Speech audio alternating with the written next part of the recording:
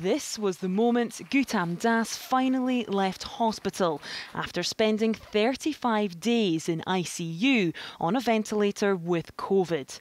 2 years on, he knows how lucky he is to be standing here today. My wife and they got phone calls from the doctor in the middle when they say, we have tried everything, it's not working, so you just need to pray God.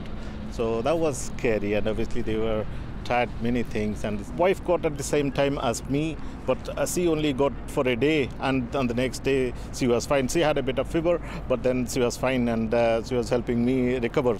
Over the last 2 years, one of the questions we've continually asked is, why do some people become more severely ill with COVID than others?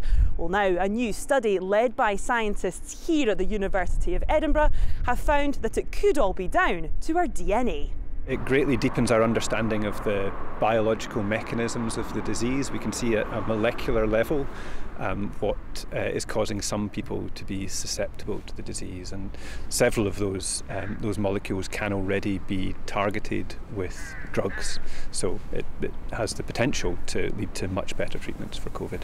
While many have fully recovered from the virus, thousands are still living with the long-term effects. A lot more women are affected than men, which is interesting because it's International Women's Day, and a lot of women's health conditions haven't been researched as fully as they could. So there's huge opportunities to look at aspects of the female physiology. The aim is for this study and further research to improve the outcomes for patients with COVID, though for many the lasting impact of the virus is still with them. Laura Alderman, STV News, Edinburgh.